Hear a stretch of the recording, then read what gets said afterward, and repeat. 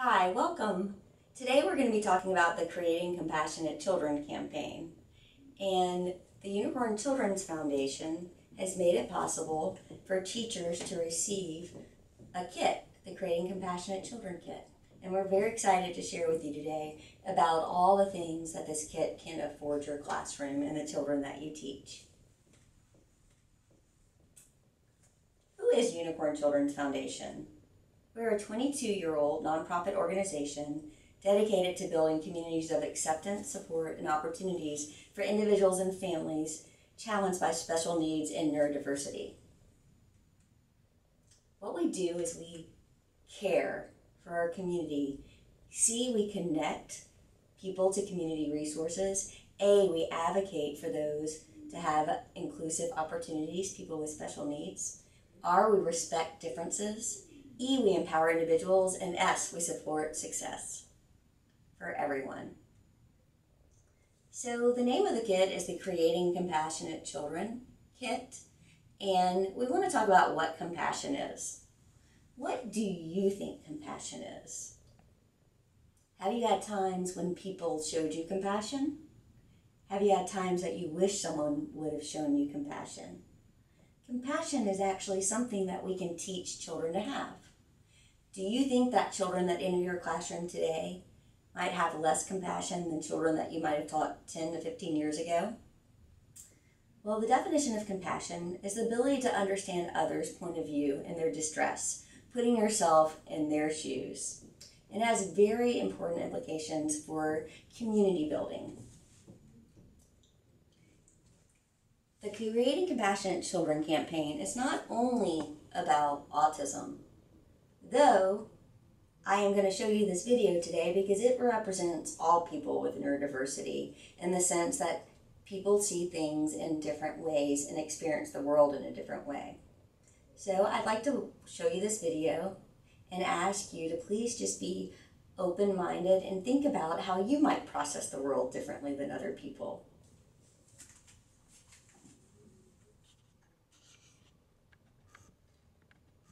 And this video is made by someone who has autism.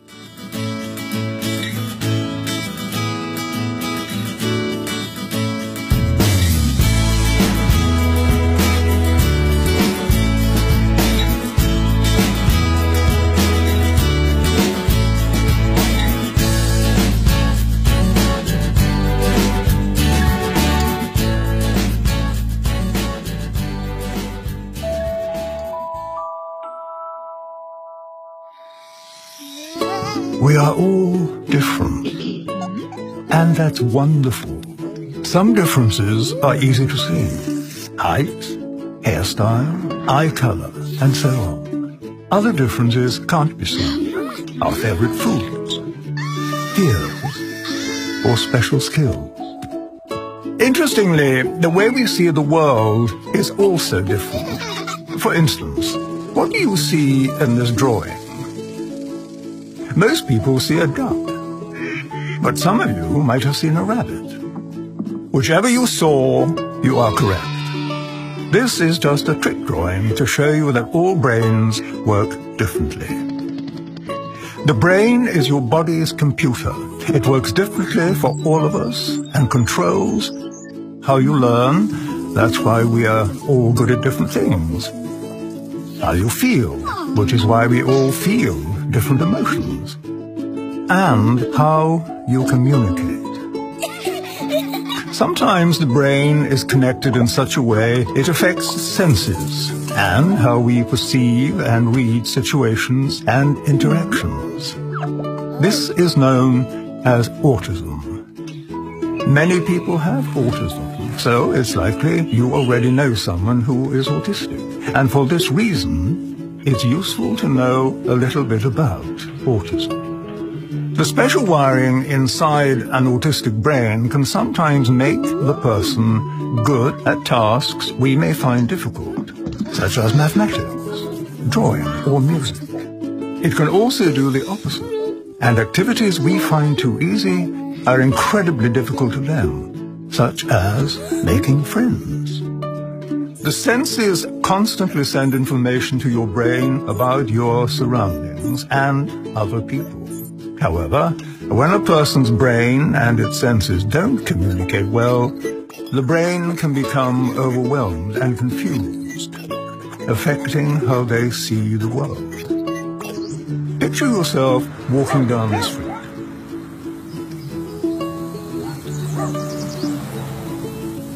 This is how an autistic brain may experience the same walk. Scary, isn't it? Sadly, in many cases, the person can't say out loud how they feel. So even though there's chaos going on in their heads, they seem okay on the outside, unable to ask for help. We will develop behaviors to help us feel calm in uncomfortable situations. We may look away, hug ourselves, chew our fingernails, fidget, bite our lips, and so on. Equally, autistic people develop behaviors that help them cope with these intense moments. These actions may seem unusual, but they're just their way to feel calm. When they happen, it means they are having a hard time. The kind thing to do is not to give them an even harder time by getting cross, ignoring them, or mocking them. Remember, just because a PlayStation can't read an Xbox game, it doesn't mean it's broken. People with autism need friends who are willing to take the time to know them. With good communication and plenty of patience, everyone would be better off. People with autism are not ill or broken. They simply have a unique view of the world. And with a little support from their friends, they might just be able to share that view with us. Autism can make amazing things happen. So I hope that this video helped you develop some compassion for children that may not act and look or do things differently than other people do. A lot of these behaviors can be hard to handle, but I know if we have more compassion and if we teach children to have more compassion for one another, that everyone can be successful. And also it can give us as teachers more patience. So how many of you have children, if you have a typical VBK classroom or a pre-K classroom or first or second grade or so on, how many have children in their classroom that are identified with special needs? Even though teachers today may not be a quote-unquote special ed teacher, we're finding that there's a huge increase of children with mental health issues, with neurodiversity, a lot of kids that are undiagnosed yet, especially if you're a pre-K teacher. And they're in your classroom and you may not necessarily have the background on how to deal with these children. And so that's also one of the reasons that Creating Compassionate Children campaign has been written and is being offered to classrooms to equip teachers with skills to deal with behavioral issues, if there's some, and how to build community in their classroom. Inclusion is the law, federal law by IDEA, IDEA. So there's more and more a push for inclusion. 61.8% of children with disabilities spend 80% of their time in regular ed classrooms and in inclusive classrooms. We know that regular ed, quote-unquote regular ed students have a more positive outlook of their classroom and of themselves when they are involved in inclusion. Sadly, 85% of children with special needs are victims of bullying at some point in their life. They're easy victims because they might act differently, might have unusual mannerisms, and may not understand even when people are picking on them. So they're often bullied, which I know breaks your heart as well. They're 2 to 3 more times more likely to be bullied than other students that do not have an exceptionality.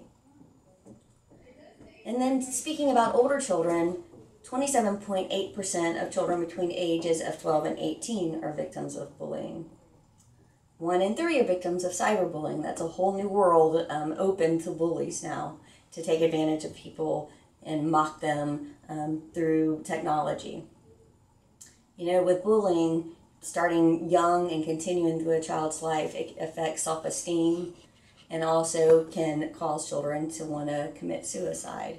So our goal is to help create compassion and build the capacity in children to have compassion for other children so they are less likely to become bullies. So really, bully prevention is key. And you as the teacher are a huge part of that, of what type of community you help build.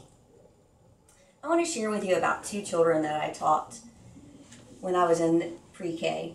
I taught an inclusive classroom similar to the BBK classrooms in Florida. And I really absolutely loved the relationships that developed between my typical peers and the children with neurodiversity in my classroom. These 2 children, Sammy and Charlotte, became really good friends. Sammy had autism. Sammy would not try any foods unless they were white. He wouldn't try going on the slide, no motions like that. They all scared him. And Charlotte spent a lot of her time with Sammy, teaching him and encouraging him to try different things. She was his champion. And one day she even got him to try a different food that was not white. And that was such an exciting day to be able to let his mom know that happened. None of his therapists got it to happen, but she did.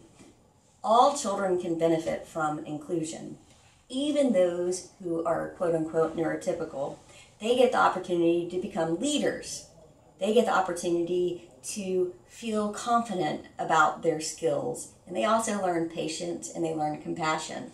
The child with special needs, with neurodiversity, research shows that when they spend more time with typical children, they have better increases in their language development as well as their social skills. So it's really a win-win for everyone. It's just a matter of equipping the teachers with the resources and the knowledge to help inclusion be successful. Also, a big part of the Creating Compassionate Children campaign is an evidence-based strategy called peer-mediated instruction and intervention. It's evidence-based. It's a way to help your neurotypical children interact with children with special needs that helps work on objectives that have been pinpointed for the child that has special needs. There's a webinar that's included in your curriculum guide that's part of the kit. And in it, there's a webinar on peer-mediated instruction that you can look up that is free. And I'll be talking about some ways the book can be used to promote peer-mediated instruction. If you don't know about it, I recommend you learn more about it because it's an easy strategy to implement and it's also extremely effective. So now we're going to talk about the components of your toolkit. You have a book in there, Exceptionally Good Friends, Building Relationships with Autism. I'm going to tell you a little more about that. A teacher's guide, Get Caught Being Kind cards, brain break cards, sensory fidget toys, and a promise ribbon. All of these together are a complete kit to help build a classroom that is full of compassion and understanding, and it will also help cut down on behavior problems because there's a lot of behavioral principles that are introduced in the book. I'm the author of Exceptionally Good Friends, Building Relationships with Autism. And the reason why I wrote this book is being a teacher in the public school system for 20 years and being involved in inclusion the entire time. That's one of my passions. I saw that so many teachers needed some support in learning strategies to help kids that were in their classroom be successful. Also, it was inspired by the 2 children you met earlier and their relationship and many other children that I had the honor of teaching and the privilege of teaching over my 20 years that developed special relationships that benefited both the children. The book was honored and it was really exciting and amazing. The book was honored with the Autism Society's Dr. Temple Grandin Outstanding Literary Work of 2015. And if you don't know who Dr. Temple Grandin is, she is kind of the first person with autism who was able to really speak out about what it's like to have autism and also champion the rights of people with autism and give us an insight into their mind. And she's someone I've always admired, so it was a great privilege to meet her and give her a copy of my book. The book is told from two perspectives. It's told from the perspective of Ruthie, who is a neurotypical child, about her new friend Clay, who is a child with autism.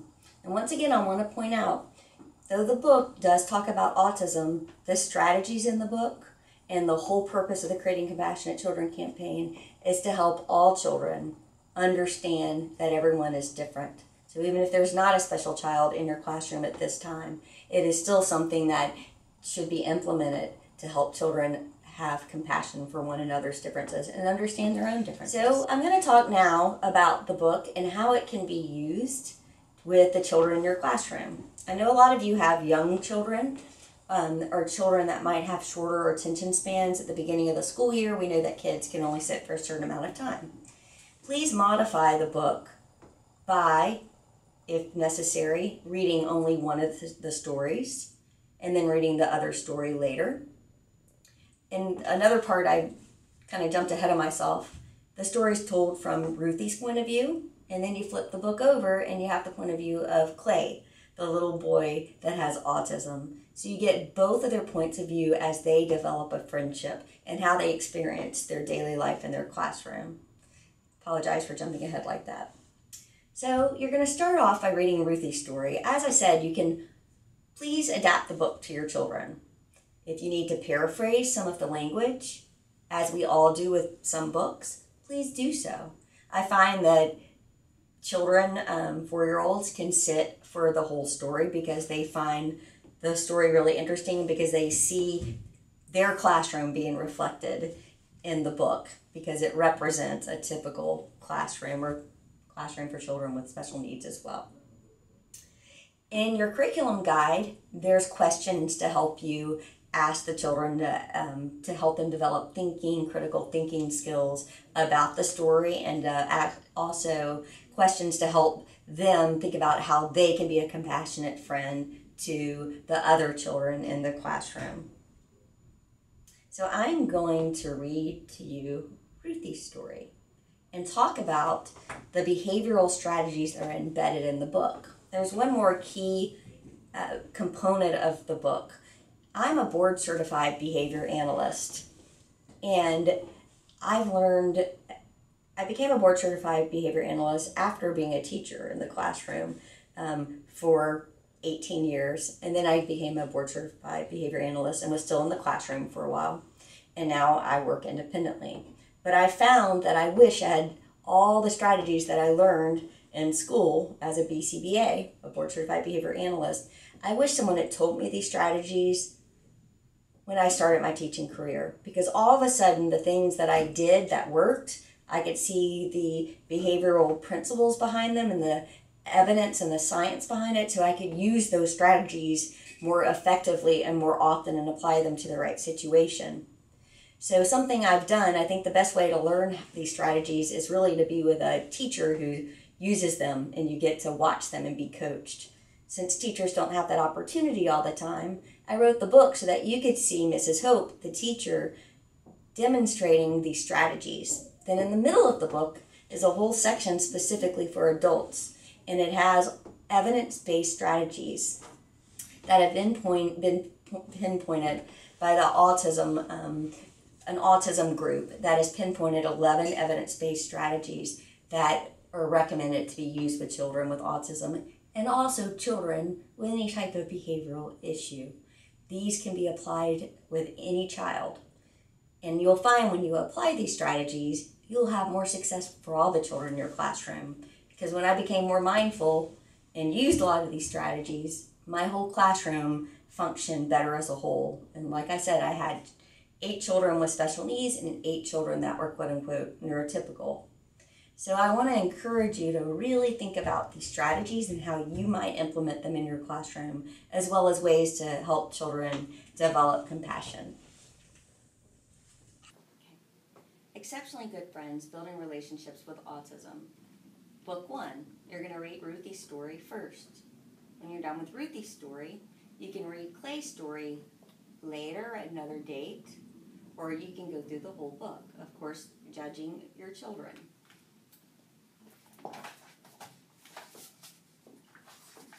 In the book, at the very beginning, I have the early red flags of autism,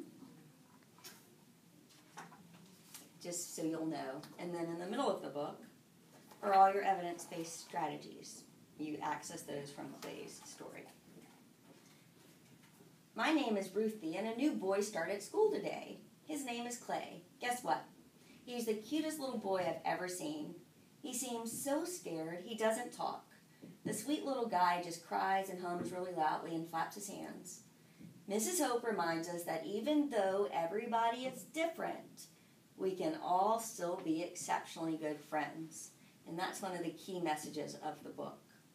The whole class welcomes him to our school family by singing a special welcome song.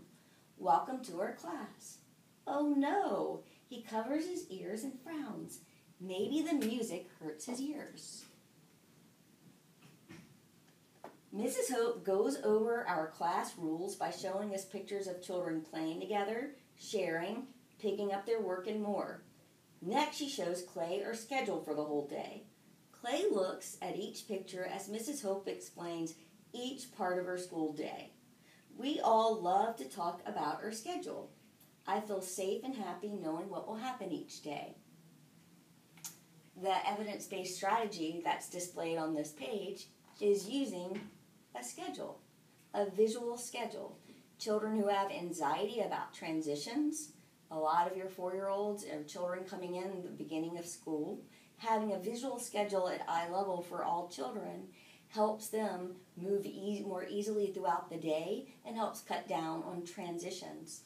Then in the middle of the book, and I'm going to show you from this side, we have the evidence-based strategy. So we have the page number of the book, page 2 and 3, why schedules are evidence-based strategies, and also free resources to print up your own schedule.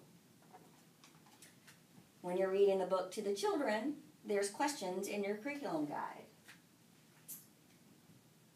And there's also just statements, things for you to point out. Even though Clay comes into the classroom and he looks or he acts differently, he doesn't look differently, Ruthie doesn't think mean thoughts about him. Instead, she thinks, I want to be his friend and get to know him. So when you see people who act or look differently, make the decision to think kind things about them and make the effort to get to know them. Every morning we get to exercise. Mrs. Hope says exercise gets our brains and bodies ready to learn and it makes us healthy and super strong. I can pull a friend in a wagon, I can ride a bicycle or a scooter, I can hop on a hippity hop, or I can do jumping jacks or windmills with my friends. Yay! I choose a blue scooter and I zoom around. Clay chases me. He likes me. Mrs. Hope tries to get Clay to hop like a frog on the hippity hop. He pulls away from her and screams and cries. I wonder, has he ever seen a hippity hop before today? I grab the red hippity hop, my favorite, and face Clay, bouncing like a kangaroo. Like this, Clay. 1, 2, 3. Clay's face lights up with a smile. He sits on the hippity hop just like me. Yay, Clay! He counts. I can hear him. He can count all the way up to 25. What a smart boy he is. I think I want to hop and count with my new friend every day at exercise time. So, what did Ruthie do to be a good friend to Clay? You can ask the children that. Yeah, she sat in front of him and she showed him how to do something that scared him. That's part of peer-mediated instruction, the evidence-based strategy I talked to you about. And you can teach children in your classroom to show other children, model things for their friends, to help their friends learn new ways of doing things, but helping them be conscious of that. And they all love to be the expert on something and show someone else. You can be an exceptionally good friend, you can tell the children, by helping a friend who's afraid try something new by showing them how to do it.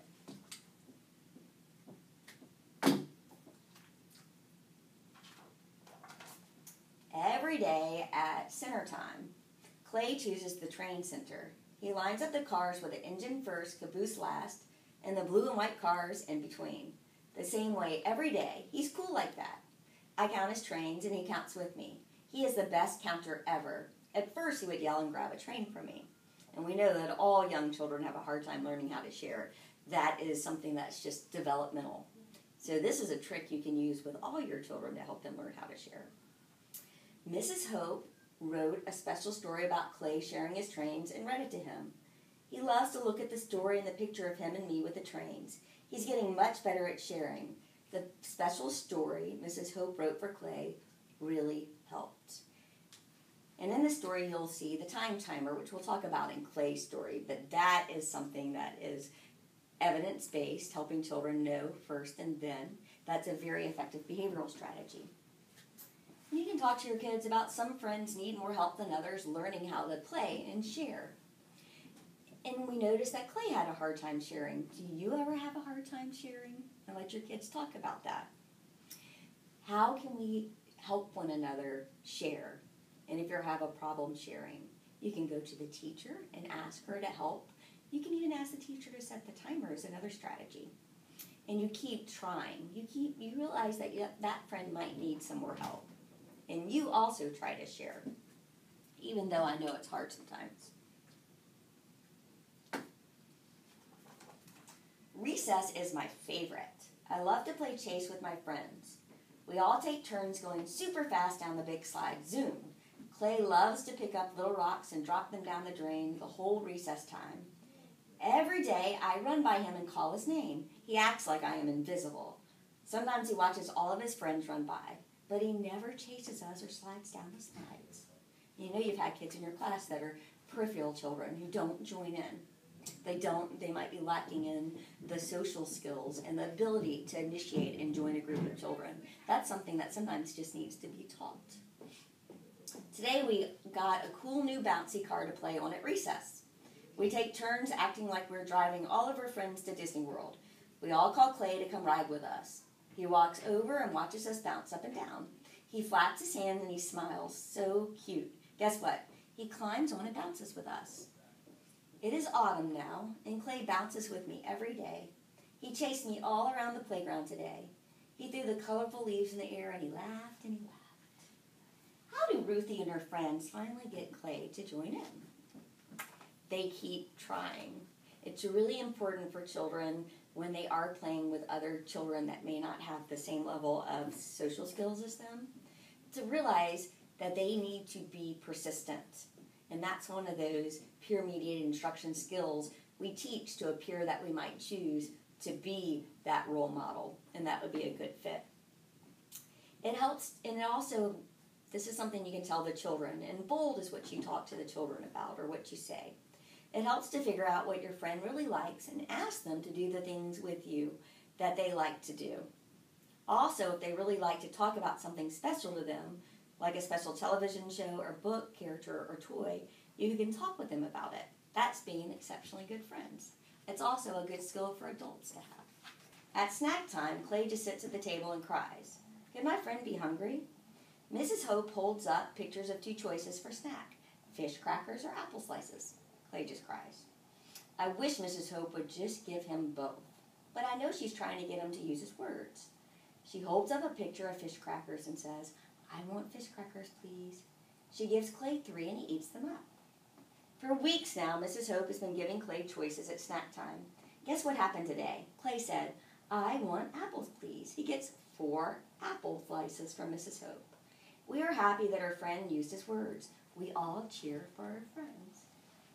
So on this page, Clay finally uses his words to ask for a snack. How are his classmates good friends to him when he does this? They all cheer for him, right? You can be a good friend by cheering for your friends when they learn something new or when they're trying to do something that's hard for them, and you can encourage them to not give up. That's being a good friend. I love to learn new things. This week we're learning about our 5 senses. Wow, I hear with my ears, smell with my nose, and taste with my mouth. See with my green eyes and touch and feel with my hands. Mrs. Hope tells us that some people's senses work differently. Some people might need to wear glasses to see better. Some people cannot hear well, so they can tell what people are saying by looking at their lips or by sign language. Mrs. Hope explained that some people have super sensitive senses. Lights may hurt their eyes, or everyday sounds may hurt their ears. I bet that's why Clay always covers his ears and squints his eyes. She told us that some people do not like the feel of sand or paint because their sense of touch is so sensitive. Some people's sense of taste works too well. Some foods can taste really strong like an onion. Yuck. I bet that's why Clay only eats bread, goldfish crackers, or apples. I don't like it when my shirt has a scratchy tag. I always make Mommy take it out. I guess my sense of touch is too sensitive too. We all have 5 senses, but everybody is a little different in how our 5 senses work. Now when I see someone who looks or acts differently, I will remember to be kind to them. Hooray for our 5 senses. And this is really the key message of the book, is when you see someone who looks or acts differently, to remember to be kind to them.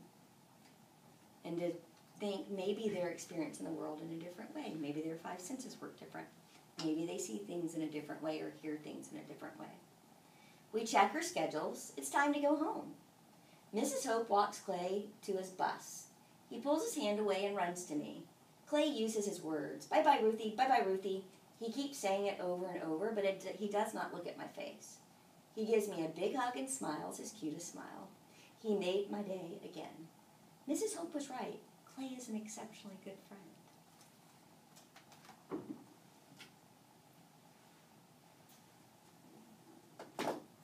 So now I'm going to read to you Clay's story. And now I'm really going to talk about the embedded behavioral principles that are in reference from Clay's story to the middle part for adults. So it'll say Clay's story, page 2 and 3. And you'll look at that and you'll see what evidence-based strategy is being used.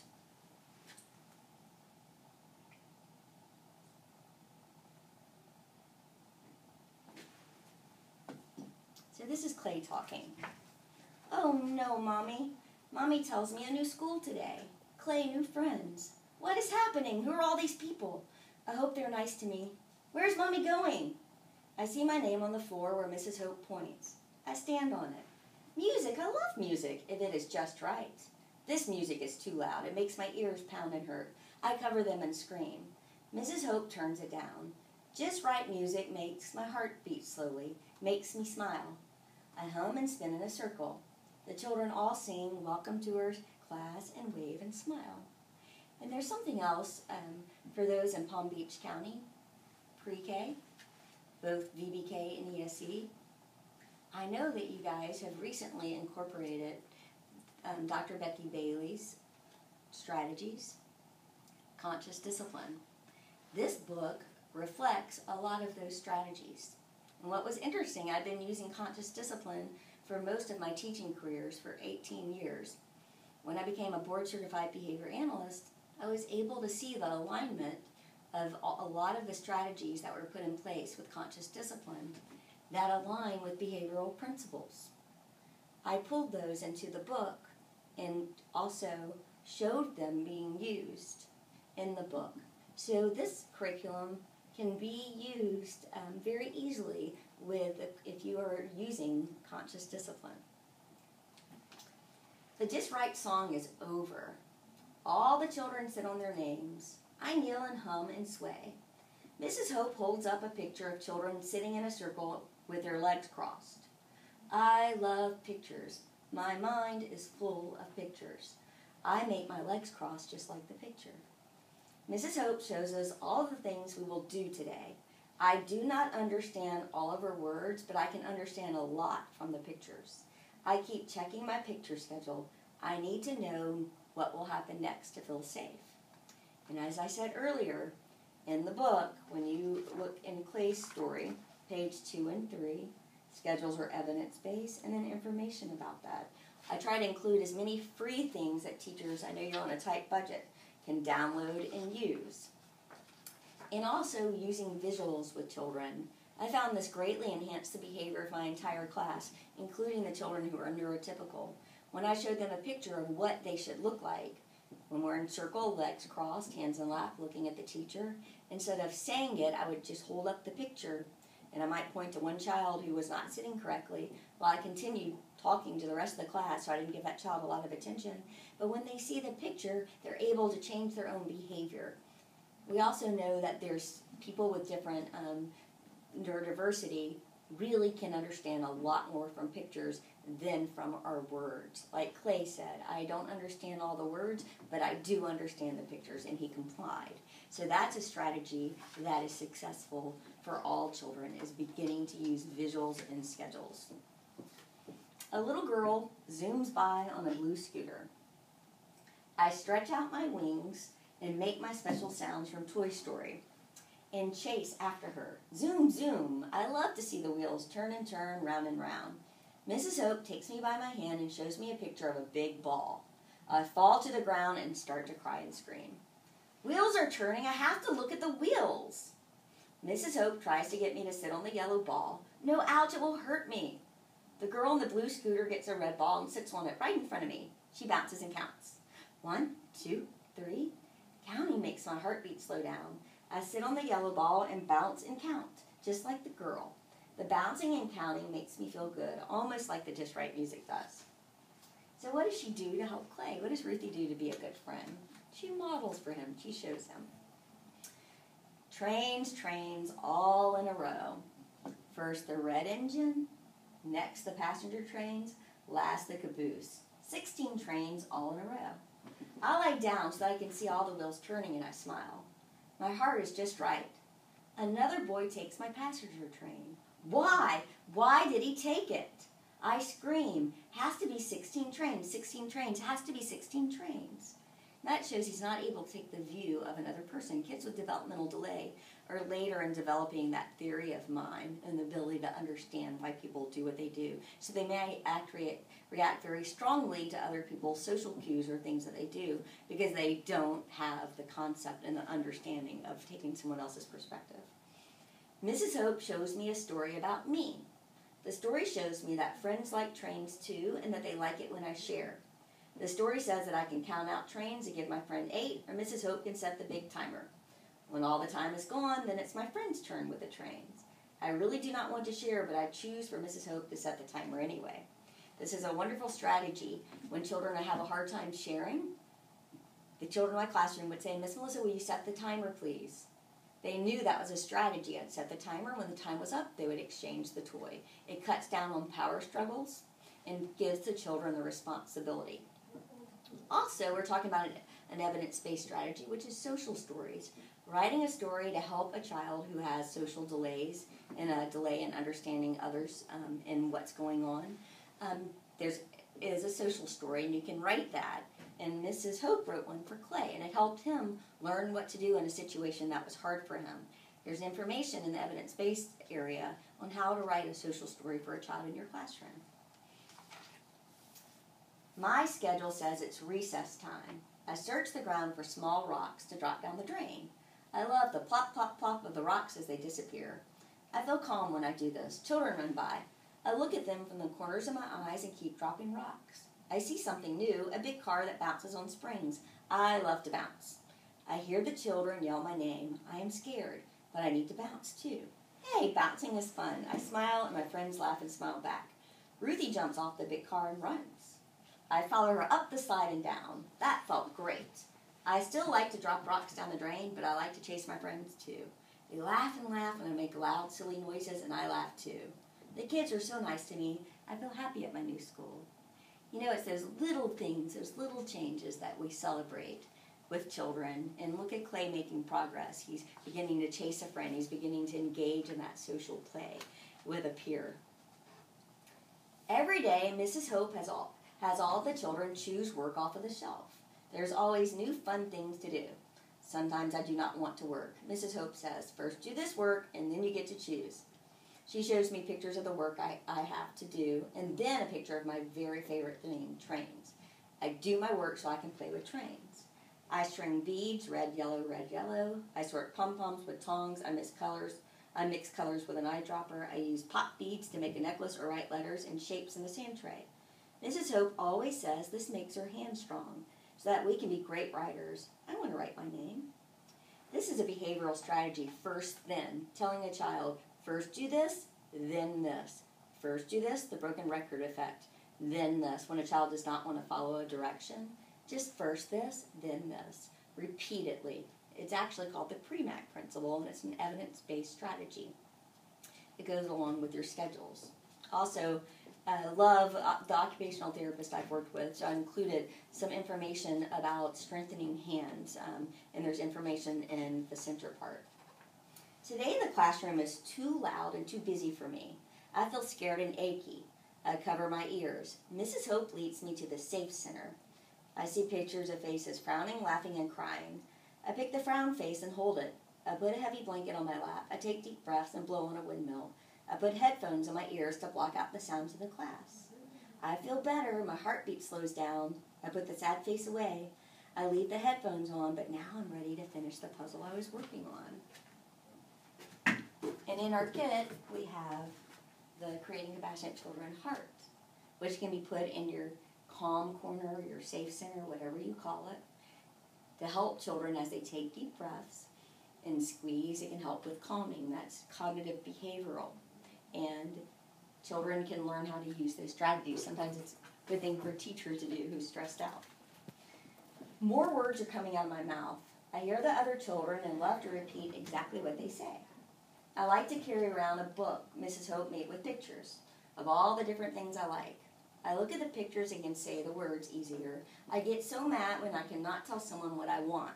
Sometimes I fall down and scream and kick. Why don't they know what I want? I wish there were a picture in my book for everything in my head that I do not have words for. And that gives us great empathy for kids who have a language delay when they're not able to express. That's often teaching a child a functional way to communicate can take the place and reduce tantrums. My schedule says it's time to go home. Mrs. Hope holds my hand and walks me to the bus. Ruthie is walking away. I pull away from Miss Hope. I have to tell Ruthie, my very best friend, goodbye. I hug her. Big hugs feel so good sometimes. Bye-bye, Ruthie. Bye-bye, Ruthie. Bye-bye, Ruthie. I'm ready to go home now. So that is the book. I'm going to show you a little bit about the curriculum guide now that goes along with the book. And at the very end, Clay's so happy to have such a good friend like Ruthie. And he asks the kids, will you commit to being an exceptionally good friend like Ruthie was? So inside the kit, we have token economies. This is evidence-based. Right after a behavior that you choose, it can be used for an individual child. You can work out with a child every time you share a toy with a friend, hand a toy to a friend, and that might be replacing the behavior of grabbing or hitting. You're going to get a heart punched out. After 4 hearts, what do you want to do? And you can make a deal with a child. It represents, it's visual, and the child knows what they're working on, and you're very clear about the behavior you're reinforcing. It can also be used for a whole classroom where each child has an individual card, and you decide as a group, once everyone fills their card, or once half of us fill our card, then the whole group gets to have a pizza party or do something special.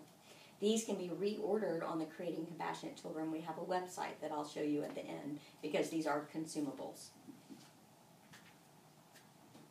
Creating a sensory-friendly classroom through brain breaks. Research shows that kids who move, it actually helps reduce their unwanted behaviors. So we want to give children the opportunity to be active. I know there's a big push down to have more academics and letters and numbers in our pre-K classrooms. That may be so, but we can teach children. They learn better, and research shows that children have more neural connections and perform better on tests when they're more active. So we want to incorporate that into our classroom. We all know kids get the wiggles. So something that we have in the kit that is, see if I can get to it. I'll show it to you right here. There they are. Sorry about that. Brain break cards. These are really fun. This is something you can keep right by your door for transition time or in circle time. They're quick little fun activities. A brain break is short. It may be just a minute. And so let's just see one of these. Just keep swimming. Everyone pretends to swim around the room. And you always set guidelines. If you're too loud or too silly, then you're choosing not to be safe, you can have a seat. But this is just something, a quick little brain break, so everyone pretends to swim around the room. So you can just pick a couple of these.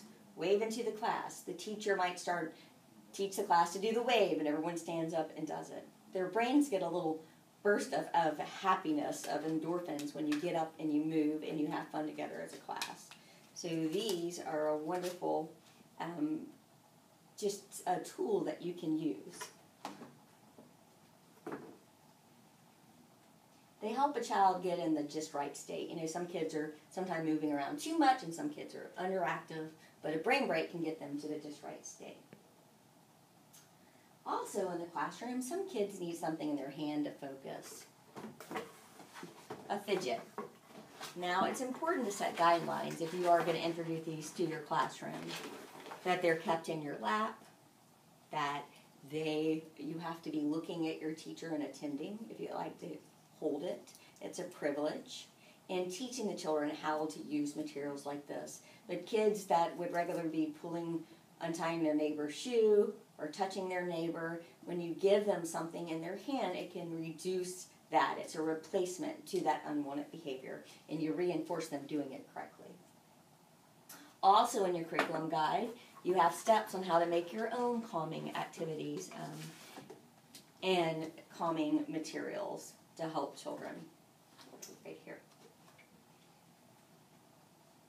There's also extension activities. For example, making up a cheer. There's a cheer already in here.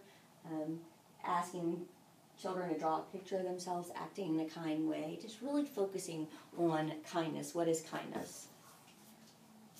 You also have a poster to hang up. Get caught being kind. A visual to remind everyone that that's what your classroom community is about, kindness. And you want to catch one another being kind.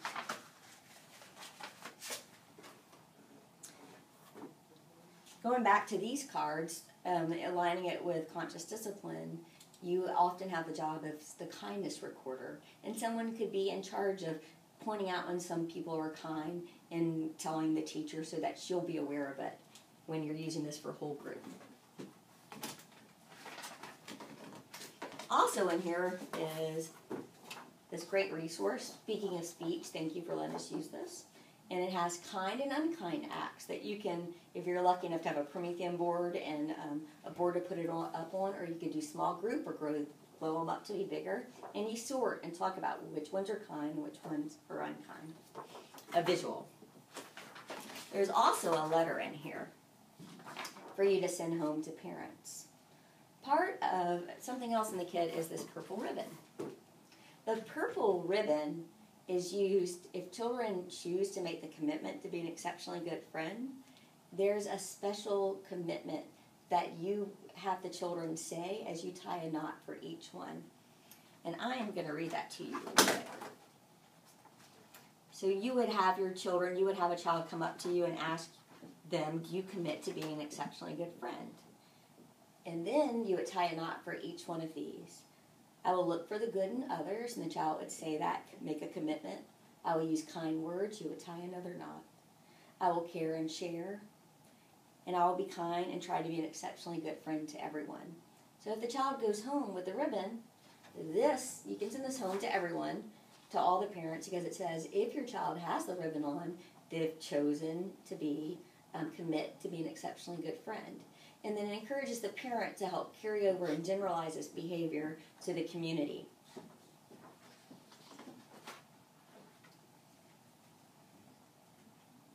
The outcomes, the Creating Compassionate Children campaign, creating safer learning environments, increasing understanding of diversity, increase understanding of how to encourage sensory and emotional self-regulation in students, promote inclusion and friendships between diverse students, decrease bullying, decrease discipline problems by helping you use evidence-based behavioral principles in your classroom, foster social emotional skill development, and develop ethical thinkers.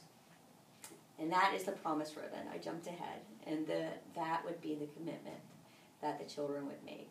And you would make as well, hopefully. Additional resources. This is the webinar Autism and Friendships, Peer-Mediated Instruction. I also did another one for Hatch Early Learning that is evidence-based strategies for including children with autism in your classroom. These strategies can also be used with other children. And that is it. Thank you.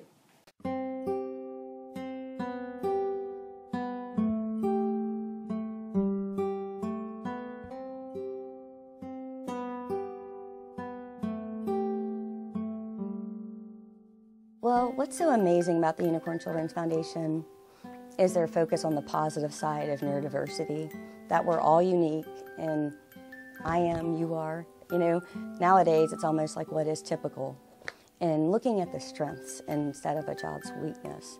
And they do such a beautiful job connecting in the community and educating people.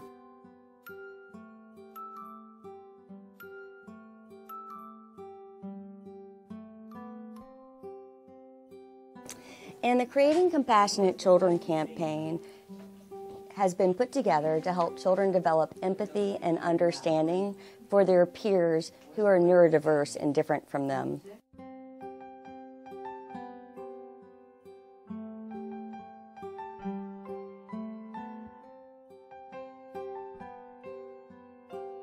Well, today we came in to read Exceptionally Good Friends by Melissa Burkhardt, and it's really an amazing book that gives a split view of kids with neurodiversity going through their first day of school, and then kids who aren't as neurodiverse seeing it from an outside perspective. And I think reading it to the classroom of students, they're able to go, okay, well, you know, that's how I can make friends, that's how I can communicate, and then also, I'm not alone in the world. I'm not the only person who has really sensitive senses or someone who struggles to pay attention in class or needs pictures to communicate.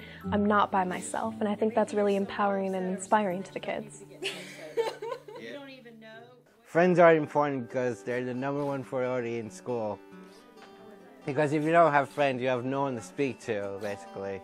Well, it was really great because these kids, when they read the book, really understood point of views from kids at school and how they're feeling, and I think that reading the book helps them feel comfortable, and they kind of reacted in a great way, so I think that this book really helps them. It's important to teach kids when they're younger, so when they get older, they know it's okay to be different. Along with the Creating Compassionate Children curriculum, we have a sensory kit that helps teachers learn more about how a lot of people with neurodiversity and a lot of typical people have differences in how they process sensory information. So the kit helps the teacher understand that, and then has some materials that they can provide to the children in their classroom to help them feel calmer and to focus and have less behavior issues. And I've always been interested in working with autism and neurodiversity related charities. However, many of the organizations that I worked with or that I researched, they treated neurodiversity as a disease or a condition, when in reality the Unicorn Children's Foundation encourages those differences, and they just say it's a different way of viewing the world. When you do make a contribution to Unicorn Children's Foundation, you're making a contribution to the quality of life of everyone. Because when we go into a community and support everyone, the whole community benefits.